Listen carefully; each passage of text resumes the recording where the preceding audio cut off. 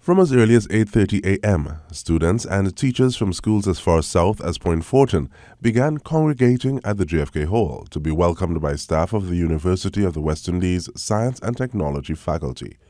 Head coordinator for the event, Deputy Dean of Outreach Dr. Terry Mohammed, said while it is not the first time they have organized an event like this, it is the first time it has been done in a way that was more student-oriented.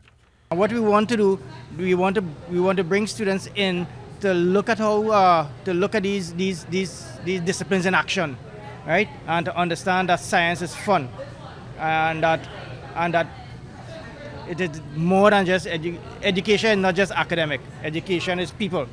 Another coordinator, Senior Administrative Assistant Laura Rambaran Siprasad, noted that the Science Festival also gives students who love the sciences more options outside of the usual. She said it could open up a world of possibilities to younger minds, having to choose subjects in Form 3.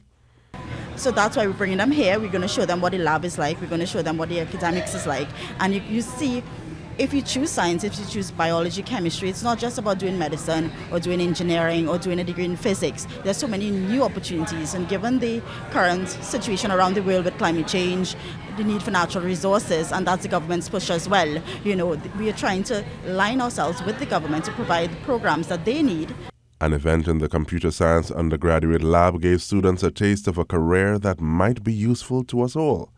Lecturer in the department, Dr. Phaedra Mohammed, said it was intended to give students a practical feel for the usefulness of science. And we have several secondary school students participating in the Break APC event. So we have a bunch of decommissioned computers, and what we're doing is letting the students take it apart themselves. Look at the different components inside of there, the hardware, the computer chip, the memory, the power supply, and then let them identify what's that particular thing that does anything that they are actually familiar with.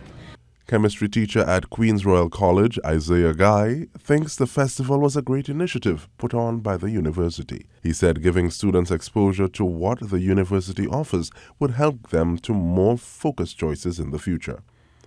To see that it's not just something academic, it's something that can have practical applications, that bridges a gap.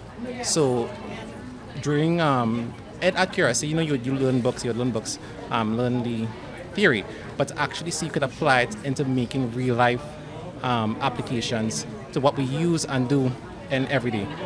Coordinators say next year the faculty intends to woo at least 25 schools in what will be a 2-day event.